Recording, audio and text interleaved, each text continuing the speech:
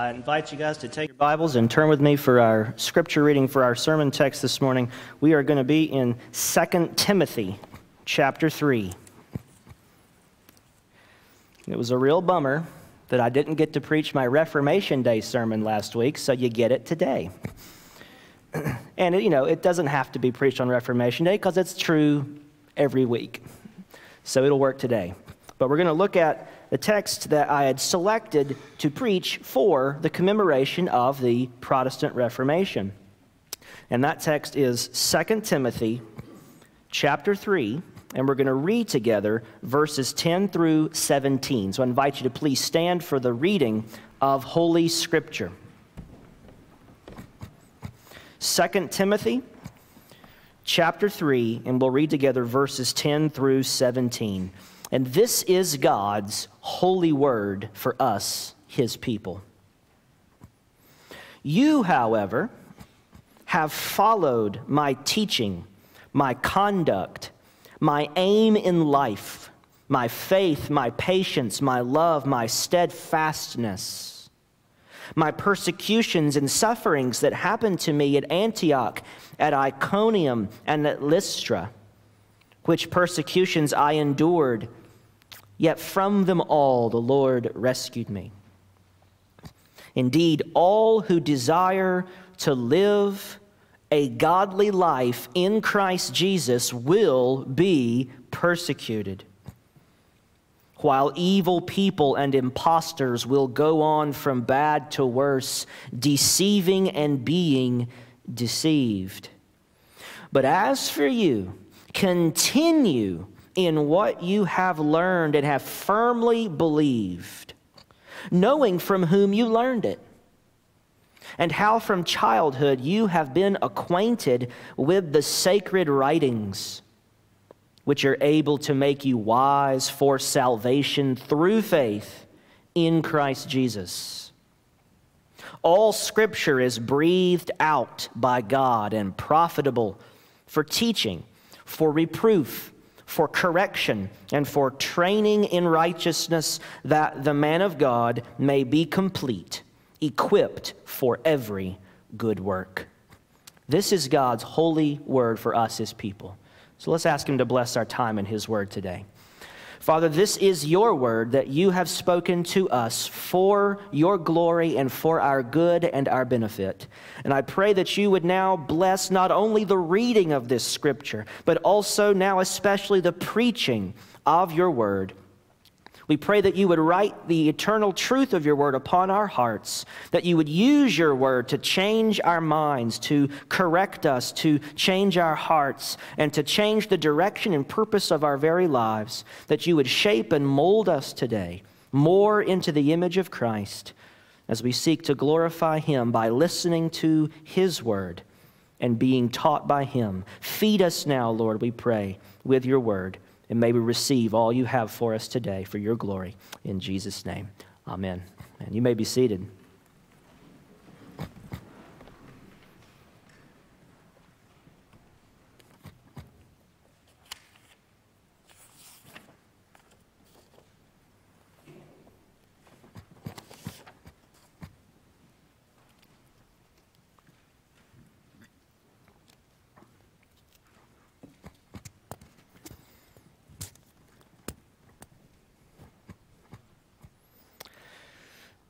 Sometimes Reformed people can be pretty weird. I mean, you've met me, right? A few years ago, I came across a post in a Reformed Facebook group, a very dangerous place to be. I came across a post that I just had to shake my head at. The person posted a question to the group that said, and I quote, "Where can I find Reformed socks?"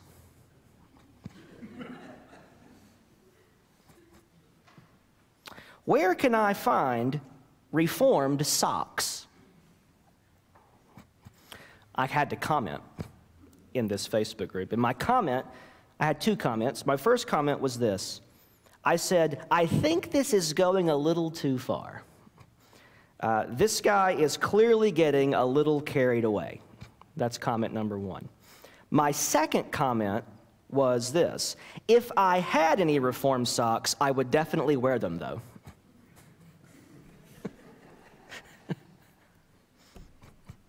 So perhaps, maybe I'm just as weird as this guy who asked the question, because I thought, Reformed socks, that's crazy. But I would definitely wear them if I had them. Very strange. Reformed people can be pretty weird. So, we don't have any Reformed socks that I know of. I don't think they're out there. But somebody commented on this post and with a link to a website that did have all kinds of Reformed apparel and gear and clothing and stuff, which was pretty cool. Now, they didn't have any socks, unfortunately, but they did have this beautiful T-shirt with the 5 solas on it. Now, you've all heard of the solas, right?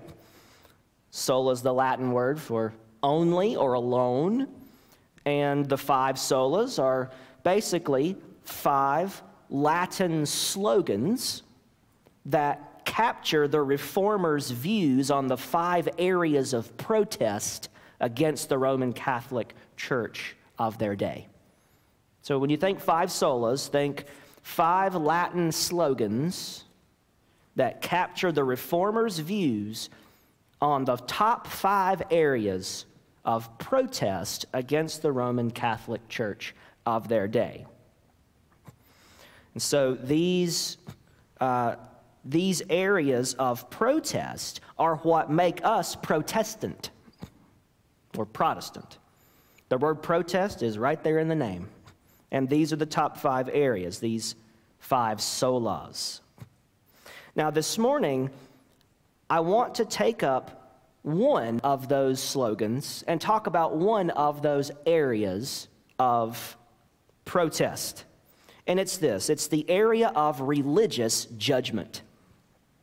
Religious judgment. Now, I don't mean religious people being judgmental. Religious folks being judgy of other people. That's not what I mean. I mean the right of judgment in matters of religion. The right of judgment in matters of religion, matters of faith and worship, doctrine and practice, discipline and government, belief and behavior. Who gets to make the final judgment on truth and error, right and wrong for the church? It's a question of very great significance.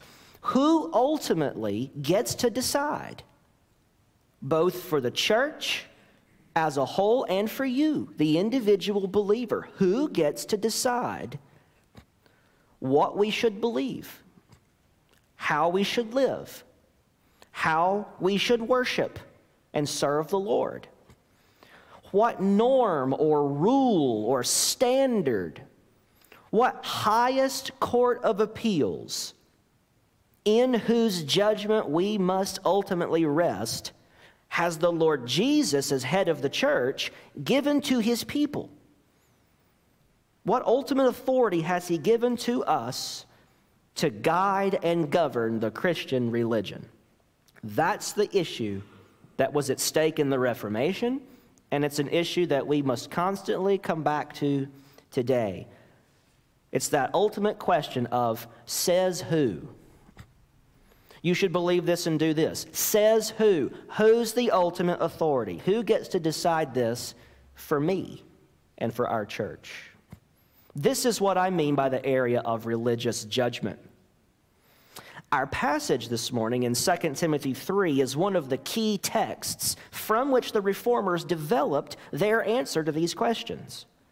And based on this passage and a number of others that we'll consider this morning, the Reformers stood in protest against Rome and declared sola scriptura, the Latin phrase for Scripture alone. Sola scriptura. Scripture alone has the right of final judgment in all matters of the Christian faith because Scripture alone is the Word of God. The only inspired and infallible rule of faith that God has deemed necessary to reveal to us. That's what they believed. That's what they stood for. That's what many of them gave their lives and their blood to defend. And that's what I want us to look at today. As we turn to the text, we will see why the Reformers came to this conviction based on the testimony of Scripture itself. Often in debates and discussions and arguments back and forth between Protestants and Roman Catholics from the Reformation all the way up to today, often when we talk about the authority of Scripture, and this specifically sola scriptura, the objection comes back at us, but where does the Bible teach that? You say that we got to get our theology and our practice from the Bible because it's our ultimate authority, but where does the Bible itself tell you to do that? And that's a fantastic question. That's the right question that they should ask, and we need to be prepared with the right answer. And that's what we're going to see today. Where does the Bible teach sola scriptura? That's where we're going. 2 Timothy chapter 3. This letter, 2 Timothy, is the final letter that Paul wrote before he was martyred. It's his last words. This letter contains Paul's last words, his parting instructions to Timothy, who was a young pastor and a close follower of Paul. Timothy will now no longer be able to ask Paul for advice. Paul's been his mentor, and now Timothy's not going to be able to go to Paul anymore for advice or for help or for further teaching and direction in the ministry. And Paul knows that Timothy must now stand on his own. And he gives Timothy two directions in our text. Two directions. First, Paul encourages Timothy to remember and abide by all that Paul had taught him. Look at verses 10 and 11. Paul says to Timothy, "You, however, have followed my teaching, my conduct, my aim in life, my faith, my patience, my love, my steadfastness, my persecutions and sufferings that happened to me at Antioch, Iconium, Lystra, which persecutions I endured, and from them all the Lord rescued me." Do you see what Paul's saying? He's telling Timothy, look, you have followed all these things you've learned and seen and gleaned from me. All these things that you've been taught by me and trained. Paul discipled Timothy to be the man of God that he was, the pastor that he was. And then verse 14 he says, "As for you, continue in what you have learned and have firmly believed, knowing from whom you learned it." And the Greek word underneath that word whom is plural. Knowing from those multiple people from whom you learned it. Continue steadfastly, Timothy, in all the stuff you learned from me and everybody else that you learned it from. And as he mentions in verse 15, from childhood, you've been acquainted with Scripture. From childhood, Timothy has been taught by his faithful mother and grandmother, as we read in other places in 1 and 2 Timothy. Timothy has been trained and taught as a child all the way up to the day he met Paul, and Paul was his mentor up until the day Paul died. And so here's the first thing we got to recognize in this whole debate about sola scriptura. We must recognize the important and necessary role of pastors, teachers, parents, friends, fellow believers, and heroes in the church and in the faith to disciple us and lead and guide us in our faith as we walk with Christ.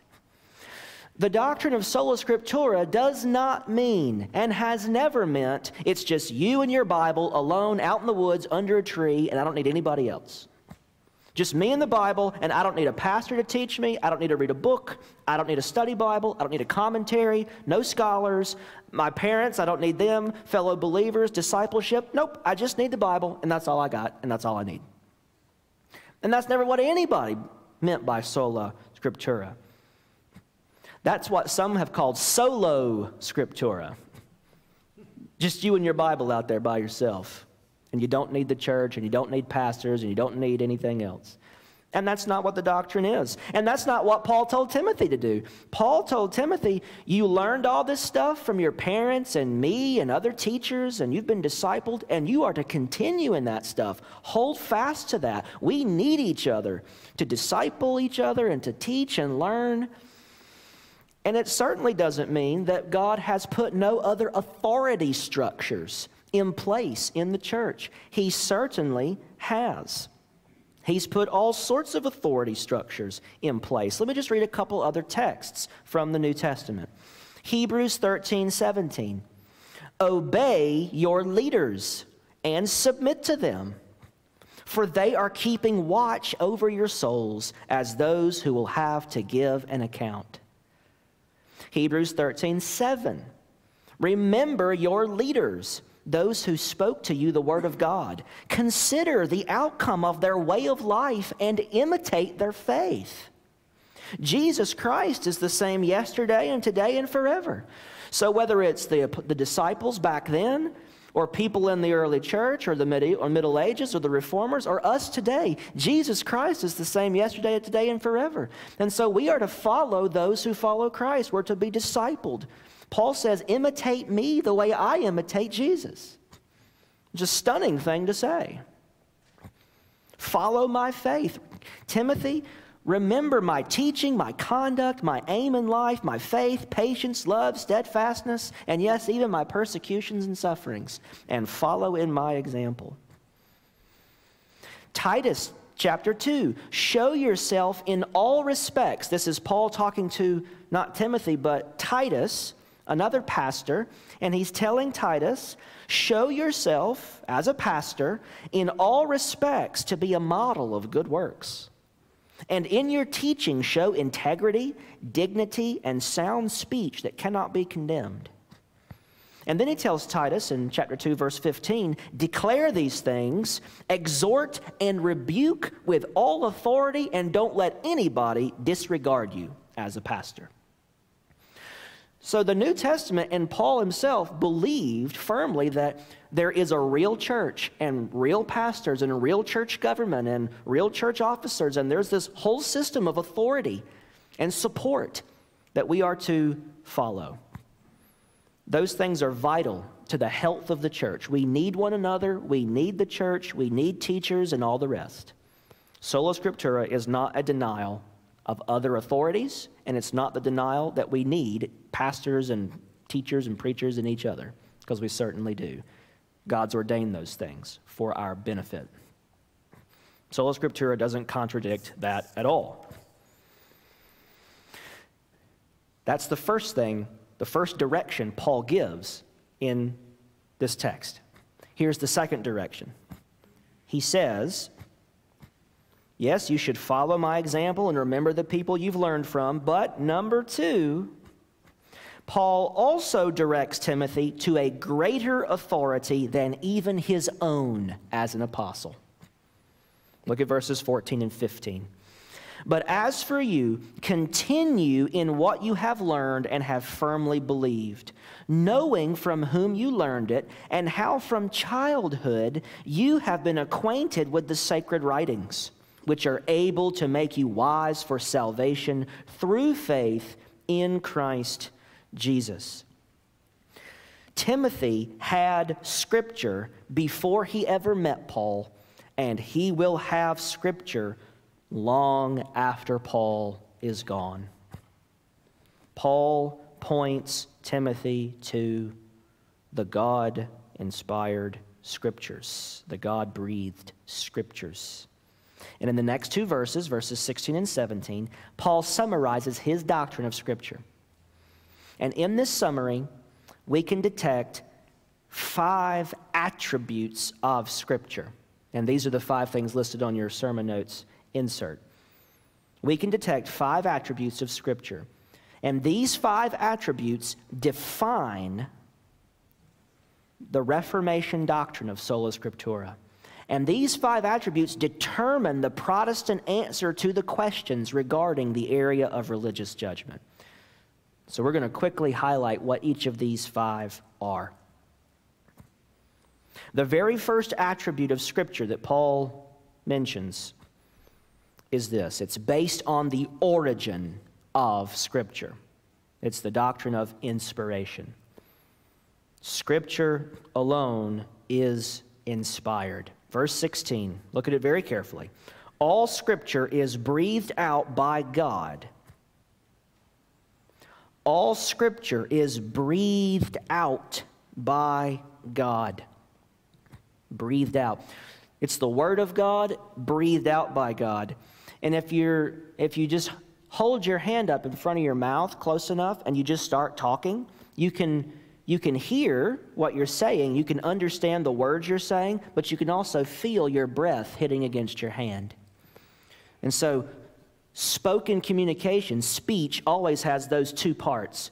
The mental content that you understand when you hear the words, and then the physical act of speaking. It's the breath, the vibrations in the air that comes out. There's a physical piece to speech, and then there's the mental piece of speech. And you hear the physical part, and you understand with your mind the mental part. So they both go together. And this is saying that all Scripture is breathed out by God, which means not only the meaning of the words, but the very words are inspired by God. Every part of Scripture comes from a divine source. It is produced by God. Peter tells us, the Apostle Peter tells us how God used the human authors to create the Scriptures. 2 Peter 1:20 and 21. He says, knowing this, first of all, that no prophecy of Scripture comes from someone's own interpretation, for no prophecy was ever produced by the will of man, but men spoke from God as they were carried along by the Holy Spirit. So the apostles and prophets who wrote the Scriptures, the Holy Spirit came upon them, and the Spirit carried them along as they spoke these words. They did not originate in the mind and will and heart of man. They originate in the mind and heart and will of God through the Holy Spirit, moving, inspiring the authors of Scripture to produce the very words of God. God has breathed out every part of Scripture. That's number 1, divine inspiration. The second attribute is based on the nature of Scripture, owing to its divine origin. The attribute of inerrancy. Scripture alone is inerrant. Verse 16 again, the whole verse. All Scripture is breathed out by God and profitable for teaching, for reproof, for correction, and for training in righteousness. Paul says that all of Scripture, every part, is God's breath, God's voice, God speaking. The words, meaning, and message are exactly as God intended. So, Christian, when you read the Bible, you are reading the mind of God. When you meditate on the Bible, you are thinking God's thoughts after Him. Paul makes this point in Galatians chapter 1, verses 11 and 12. He says, "For I would have you know, brothers, that the gospel that was preached by me is not man's gospel. For I did not receive it from any man, nor was I taught it, but I received it through a revelation of Jesus Christ."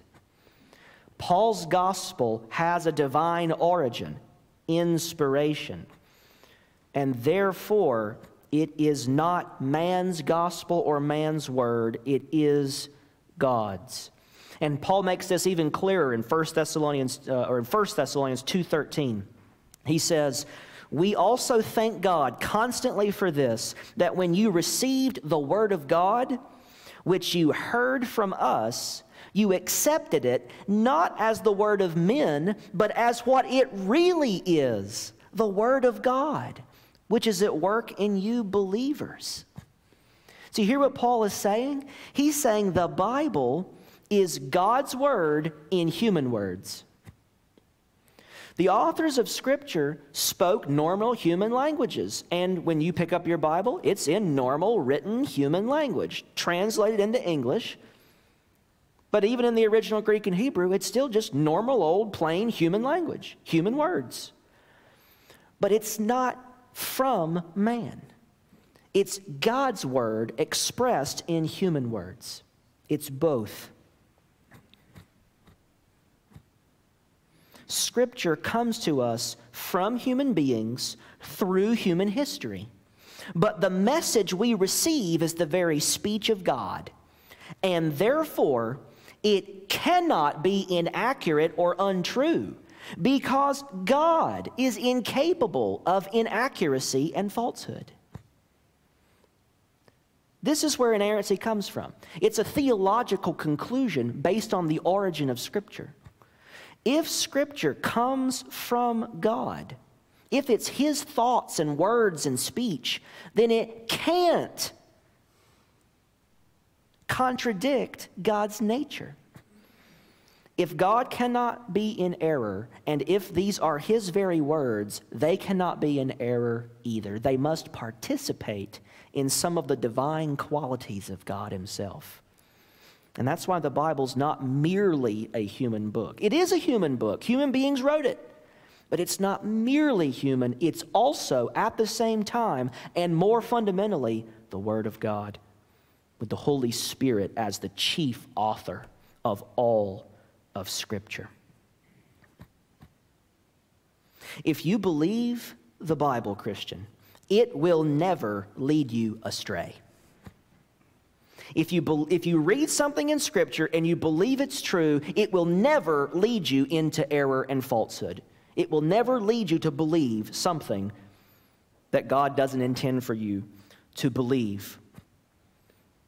You, the interpreter, the reader, you might make errors and mistakes all the time, and we do. I misread the Bible from time to time too. Who doesn't? We're human. We're sinful. We're fallen. We're limited. We make mistakes. We read into it things we shouldn't. We find stuff that was never there to begin with for all sorts of reasons. None of us are perfect readers and perfect interpreters of Scripture. There's no such thing except Jesus. So we might make errors and mistakes, but God's Word never makes the error. The problem is with us, not with the Bible. So listen to Paul again. I just quoted from 1 Thessalonians 2:13. Earlier in that chapter, in verses 2 to 4, this is what Paul says. He says, "But though we had already suffered and been shamefully treated at Philippi, as you know, we had boldness in our God to declare to you the gospel of God," or God's gospel, "in the midst of much conflict." And listen to verse 3. "For our appeal," when Paul preaches the gospel, he's making an appeal to his hearers. "Our appeal in preaching God's gospel," he says, "does not spring from error or impurity or any attempt to deceive.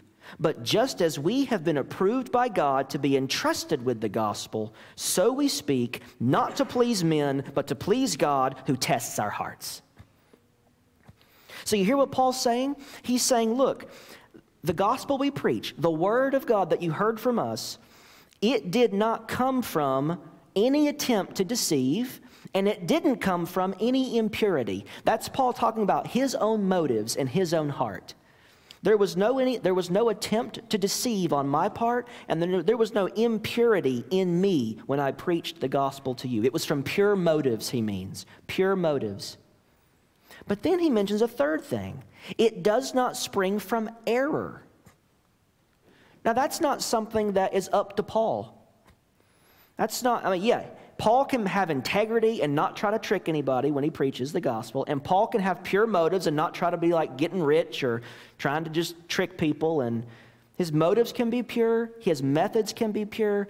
But whether he's right or wrong isn't up to Paul.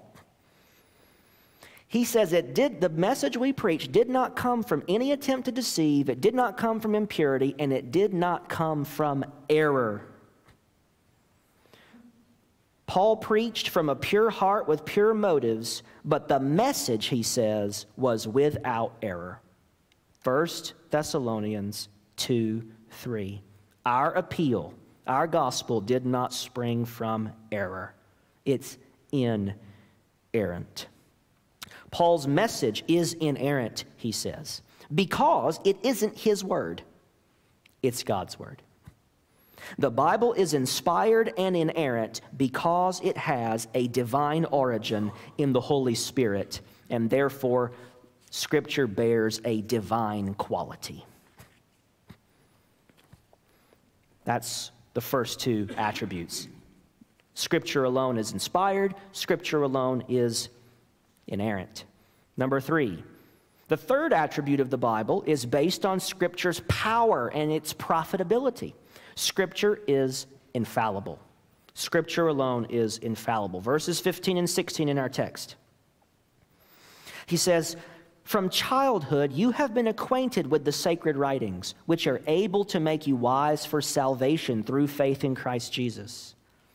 All Scripture is breathed out by God and profitable for teaching, for reproof, for correction, and for training in righteousness." This is a very important point here, the infallibility of Scripture. The reason Scripture is useful and profitable for these things that we just read in verses 15 and 16, the reason Scripture is useful and profitable for these things is because it is uniquely crafted and designed by God to function in just this way. Scripture is profitable because it is fit and capable to be profitable. The reason that you always choose a hammer to drive a nail instead of a flip-flop is because that's what a hammer is made for, and your flip-flop isn't. Timothy is told to take up the hammer of Scripture, the thing God has designed and given to Timothy, to pastors, to the church, to Christians. He says, take the instrument God has made for you. Take up the hammer of Scripture and use it to drive home the nails of your pastoral calling. Timothy is told by Paul to use the Bible to bring people to faith in Christ for salvation. Use the Bible to teach people the faith, Timothy. Use the Bible, Timothy, to reprove those in sin. Use the Bible, Timothy, to correct false beliefs. Timothy, I'm about to be martyred. Listen, Timothy, use the Bible to train Christians in how to live a righteous life. The Bible is always able to be used profitably for these things because, and this is essential, it never needs to be on the receiving end of these things. The Bible has no need to be given further wisdom. The Bible does not need to be taught or instructed. You do, I do, we do.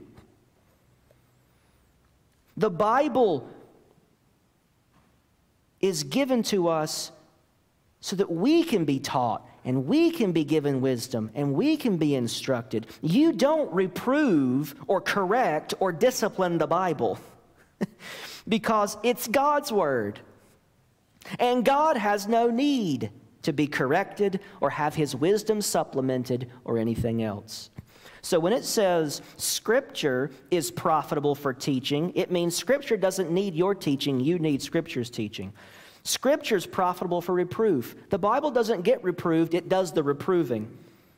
The Bible does the correcting. The Bible does the training and teaching in righteousness. That's what God made it and designed it for. And we don't get to stand in judgment over the Word of God. It stands in judgment over us.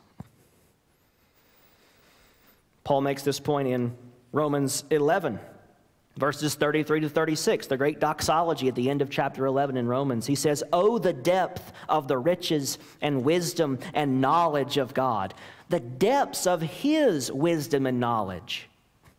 How unsearchable are His judgments, and how inscrutable are His ways. For who has known the mind of the Lord, or who has been His counselor? Who has given Him a gift that He might be repaid? For from Him and through Him and to Him are all things. To Him be glory forever. Amen.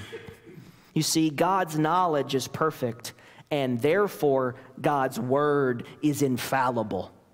It does not have error because it cannot, and it cannot because God, the author, cannot. Because the Bible has a divine origin, it bears certain divine qualities.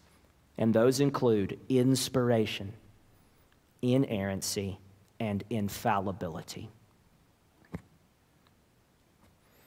Number 4. The fourth attribute is the consequence of the previous three we just looked at. And it's based on the fact that Paul does not direct Timothy to any other source for his ministry that is equal with Scripture. The Bible says Scripture is God-breathed, and it doesn't tell us that there's any other such thing in the universe. Only Scripture is breathed out by God. Nothing else is, and therefore nothing else is like it. It's unique. The fourth attribute is Scripture alone is supreme. Supreme. Paul directs Timothy to nothing but God's inspired, inerrant, and infallible Scriptures as the instrument he ought to employ for teaching, reproof, correction, and training. And what this tells us is that Scripture is the authority in the church. There is nothing higher than or equal to the Bible that God has given to His church. In Paul's final message to Timothy, this was the perfect moment for him. This was the perfect moment for Paul in his parting words to Timothy to tell Timothy where else he needed to go, what else he needed to use, what other thing was needed or necessary to look for as an authoritative instrument in the pulpit or in teaching or in the church. Paul does tell Timothy, remember all the stuff you've learned, remember your training, remember your upbringing, remember your discipleship. Don't forget all that stuff. You need that stuff. But it's not God-breathed. Scripture is. Scripture is God-breathed. And there isn't anything else like Scripture. In chapter 4 of 2 Timothy, the first two verses, Paul says, in the next breath, after just talking about the nature of Scripture, the next thing out of his mouth, chapter 4, verses 1 and 2, says, I charge you in the presence of God and of Christ Jesus, who is to judge the living and the dead, and by His appearing and His kingdom, preach the word. You hear all this authority he's heaping on the Bible? I charge you in the presence of God and in the presence of Jesus Himself, who is to judge the living and the dead, and by His appearing and His kingdom. I mean, he is heaping up all the things that are authoritative.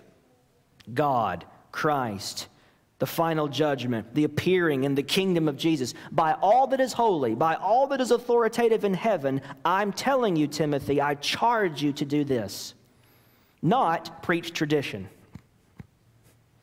Not preach Paul.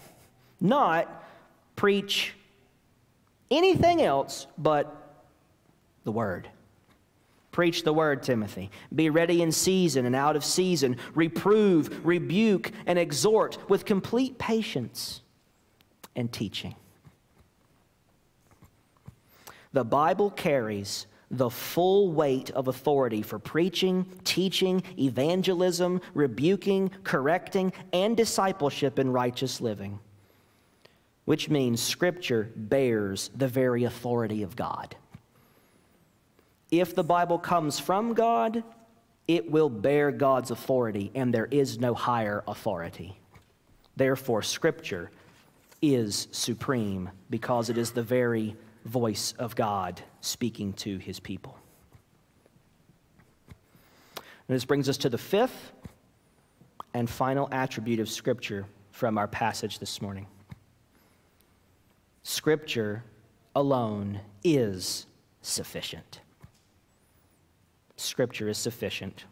Last verse of our text, verse 17.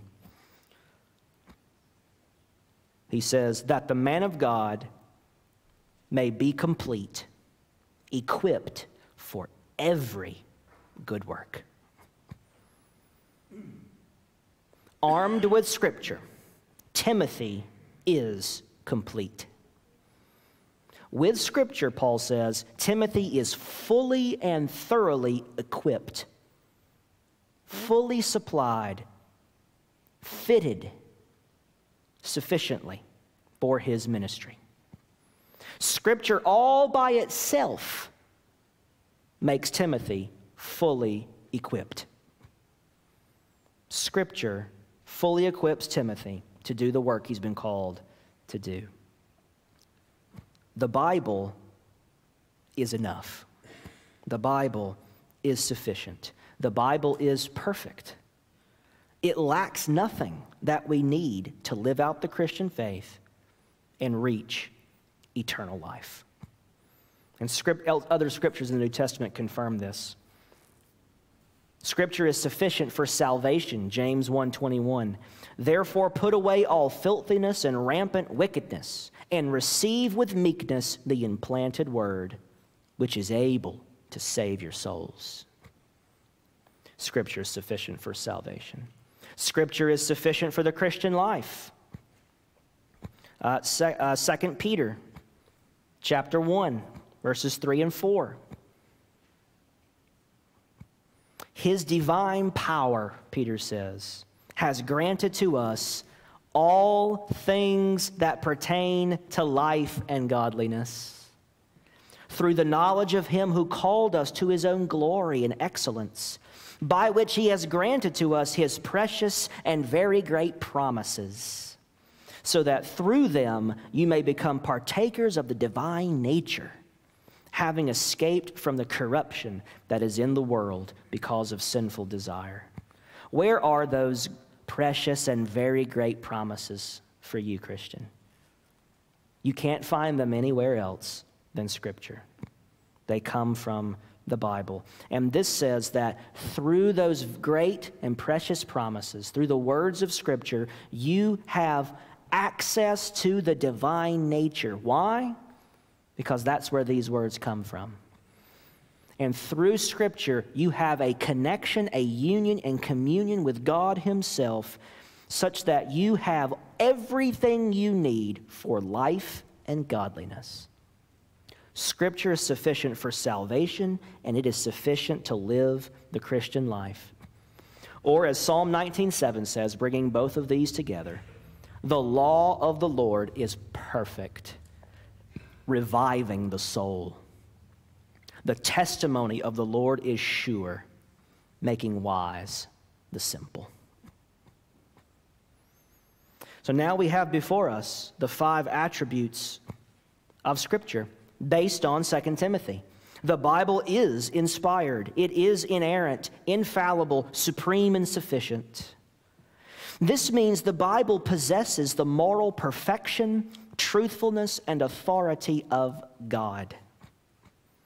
These are the divine attributes that make the Bible the Word of God. God has given us nothing else like it. We refer to the Bible's absolute uniqueness with the term sola scriptura. Scripture alone is the supreme and sufficient revelation from God of all we must believe and do. And that is the Protestant answer to the question of who has the right of final judgment in Christianity. The reason this was a slogan for protest is because that is not the teaching, the view of the Roman Catholic Church. It wasn't then, and it isn't now. Rome teaches a different doctrine. Not sola scriptura, they teach sola ecclesia. Ecclesia is the Latin word for church. Sola ecclesia, the church alone. The church, the pope, tradition, the magisterium, the bishops. They have the ultimate right of judgment. They get to tell you what the Bible is and what the Bible means, and what tradition is and what tradition means. Therefore, the church, has ultimate authority. And because they claim to have ultimate authority over the Bible can't speak to them anymore. Because if you have ultimate authority to determine the Bible, if you sit in judgment over Scripture, Scripture can't correct you anymore. It's a closed book. It can't teach you because the infallibility that the Bible has now belongs to the church. And this is what Rome taught in the past, and it's what they teach today. Sola ecclesia. We, the church, have the ultimate right of judgment, not the Bible. The Bible's important. They don't dislike the Bible. The Bible's very, very important for Catholics, but it's subordinate to the church, and it's on the same level as all the unwritten tradition from church history. Tradition and the Bible sit side by side, and the church is over both. That's sola ecclesia. Protestants believe tradition and church sit side by side, and the Bible's over both. That's what makes us Protestant, and that was what they were protesting. The Reformers stood for the truth of sola scriptura. Scripture alone is the final judge because God himself speaks therein. So to conclude, I want to read to you from our Confession of Faith, the Westminster Confession. It gives a perfect statement of this doctrine. Westminster Confession of Faith, chapter 1, section 10. The supreme judge by which all controversies of religion are to be determined, and all decrees of councils, opinions of ancient writers, doctrines of men and private spirits, are to be examined, and in whose sentence we are to rest, can be no other but the Holy Spirit speaking in the Scripture. We believe the supreme judge over all controversies of religion can only be the Holy Spirit speaking in the Scripture. This is what it means to be Protestant Christian. We believe that in the Bible alone, God has given us an all-sufficient word as the ultimate rule of faith and the final authority of all that we believe and all that we do. So let us stand on this God-given book. Let us love this book, cherish this book, hunger for this book, yearn for this book, want to know this book. Ask God to give us eyes to look into this book and through it and to see our God and to see our Savior. This is the all-sufficient Word. Let us stand as the Reformers did on this Word. Let's pray. Father, we believe that your word is true and powerful. We believe that your word is mighty and effective. By your word, you made the universe, and through your word in the gospel, you made each of us into new creatures. It's by your word alone that anything of eternal value is accomplished in our sinful and broken world. There is no other source of truth that we can look to and rely upon to tell us the whole truth all the time. No matter how reliable and trustworthy other sources are, your word is the most reliable. It never fails us. It never deceives us. It never leads us astray. It makes us wise for salvation. It teaches us what to believe. It shows us how to live. Your word is a lamp to our feet and a light to our path. And where else can we go, Lord Jesus? Where else can we go? You have the words of eternal life and no one else. So help us to be lovers of this book, to lean in, to read it, absorb it, soak it in, know it, treasure it, hide it in our hearts, practice it in our lives, discuss it with our families and with our friends and our co-workers, and spread the gospel, and let us be Bible people. May we hide this word in our hearts and treasure it deep within, and then let us go and open our mouths and speak the words of life to those around us who need it. Let us speak your word to one another. Let us trust this word. Make our church dominated by nothing but this passion to know what says the Lord and to do all that you call us to do. In all of our preaching and teaching, all of our ministering, all of our programs, all of our outreach, everything we do, may we be firmly rooted in your scriptures, because it's only when we stand upon your word that we know we're standing upon solid ground that cannot be shaken. Thank you for giving us that place to stand. Send your Holy Spirit to us to make us faithful to stand there, no matter what our world, culture, or society thinks about it, to stand firm when everything else is shaking.